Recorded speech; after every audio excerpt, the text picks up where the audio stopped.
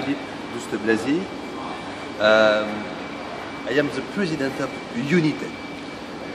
I was a former minister of foreign affairs in France, and now my life changed when I understood that 1.5 billion people live without drinking water, without access to health, education, sanitation, and for half of them with malnutrition.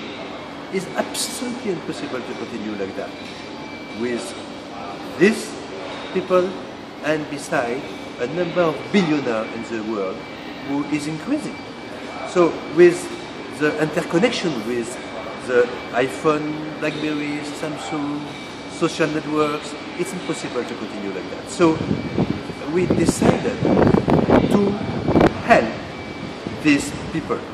But we cannot continue to ask in Spain, in Italy, in Portugal, in Europe, in the US as well, to give more and more and more money for developing countries, because we are in a crisis. You know that better than me.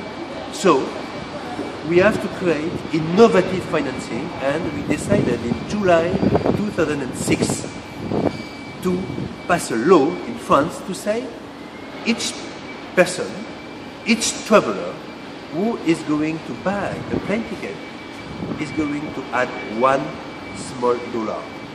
And we did that in 14 countries.